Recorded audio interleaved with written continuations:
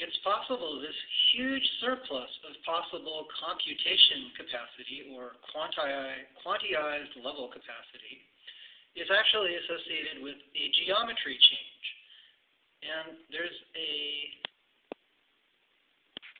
possibility that with every kind of geometry change, information density or possibility changes vastly, changes epochally.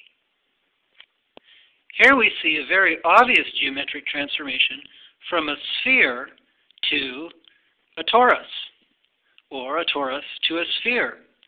Yet I've read that the surface of a torus can be mappable with 7 colors, whereas the surface of a sphere has a different mappability.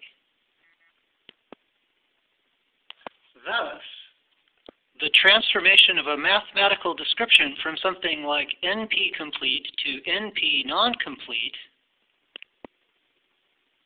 may be happening vast numbers of times even at precisely described quantized systems.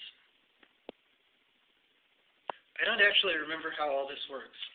I think Stephen Hawking created some kind of wonderful equations that were the first to adequately describe the change of possible information meaning at a gravitational singularity, because that possibility of information had to be accounted for with the previous model of physics.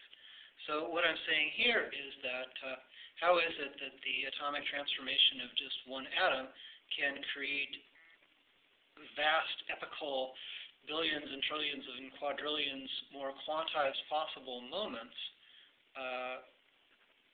going with either direction of a proton added or removed, as well as changing the geometrical description of something from NP-complete to NP-non-complete on a continuous basis. Where does all that information go? And can equations that describe that be used to create new technologies?